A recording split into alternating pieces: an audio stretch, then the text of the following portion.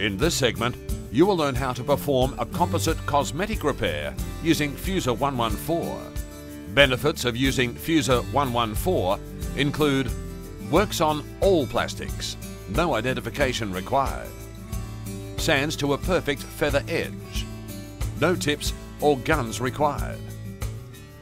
First, clean the damaged plastic with Fusor plastic and rubber cleaner, stock number 703, to remove all waxes, dirt and debris.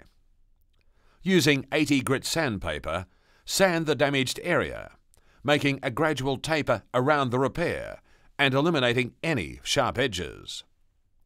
This will prevent bullseyes or read-through in the finished repair.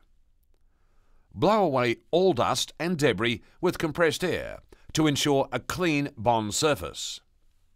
It is important to note that prior to using any two-component adhesive, seam sealer or foam, dispense a small amount of material from the cartridge to ensure an even flow of both components, and dispense a small amount of material until uniformly mixed. This is a key step in all repairs. Immediately apply the mixed adhesive to the prepared area. This product has a short work life in order to speed repair time and will begin to cure in 3 to 5 minutes. Fusor 114 is sandable after 10 to 15 minutes at room temperature. Use 180 grit sandpaper to sand and feather edge the repair area. Then block sand with 240 and finish with 320 grit sandpaper.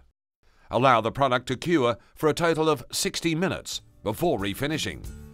Prime and refinish per the paint manufacturer's recommendations. This completes the composite cosmetic repair procedure using Fusor 114. For more information, visit www.lord.com or contact your local Fusor distributor.